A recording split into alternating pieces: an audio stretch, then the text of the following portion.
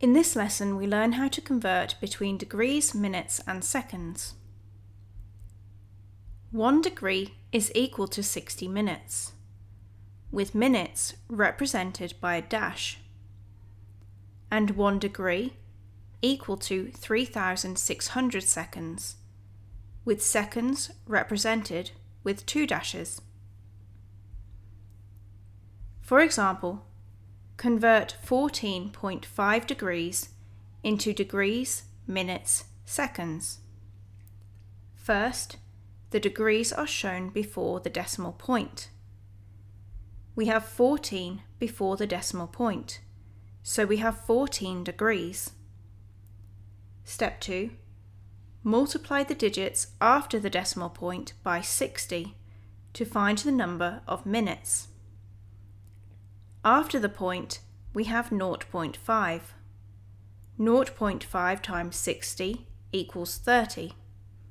We have 30 minutes. So 14.5 degrees equals 14 degrees and 30 minutes. Here's another example.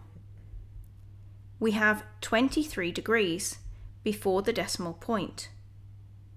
We have 0.14 after the decimal point, which we multiply by 60 to get 8.4. Therefore, we have 8 minutes. Now we multiply the digits after the decimal of this result by 60 to find the seconds. 0.4 times 60 equals 24. So 23.14 degrees equals 23 degrees, 8 minutes, 24 seconds. Here we have 85 degrees. We multiply 0.155 by 60 to obtain 9.3. So we have 9 minutes.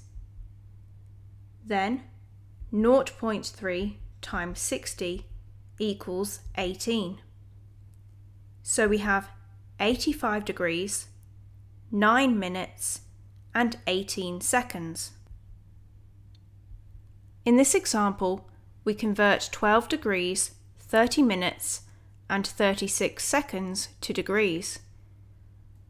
We take the 12 degrees, we add the number of minutes divided by 60, and we add the number of seconds divided by 3,600. Now we work this out. We have 12. 30 divided by 60 equals 0.5, and 36 divided by 3,600 equals 0.01.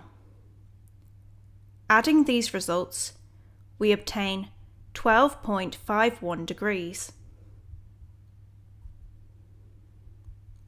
Convert 67 degrees, 15 minutes, 54 seconds to degrees. We have 67 degrees. We add 15 over 60. We add 54 over 3,600. We have 67. 15 divided by 60 equals 0.25. 54 divided by 3,600 equals 0.015.